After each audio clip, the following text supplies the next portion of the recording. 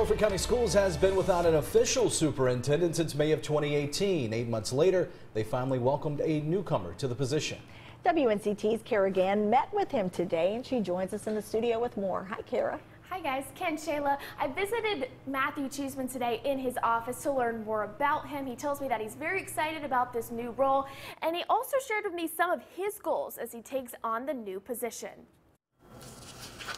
Matthew Cheeseman has spent the greater portion of his life in education. It's been about 22, 23 years, so it's been pretty exciting. Cheeseman makes his way south to Beaufort County from Perquimans County, but before that he served as the Chief Administrative Officer at Washington County Schools. He says working in different school districts has been an advantage for him. When you go from different school districts, you find different programs, you find different opportunities that you can put forward for students based on their interests and their family interests and the community interests. And though he has only held the title of superintendent for 9 days, he is already working to make Beaufort County schools better. You want to make sure that you provide them a world-class 21st century public school education. First and foremost is to get to know the people around you. Cheeseman says it's important to understand the barriers employees are facing. Those employees can be teachers, teacher assistants, custodians, counselors, media coordinators, maintenance workers, whoever the employee is.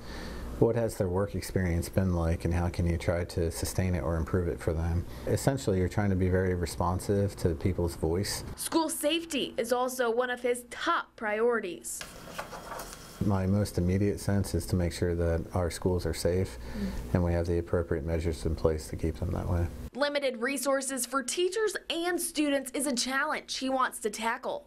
In some places of the country, they're plentiful, and in some places they're not. Not every family has the internet at home, and not every family has broadband going to their regions. He said in this new year he hopes to help all of the schools grow in a forward direction, academically and professionally. In the studio, Kara Gann, 9 on your side.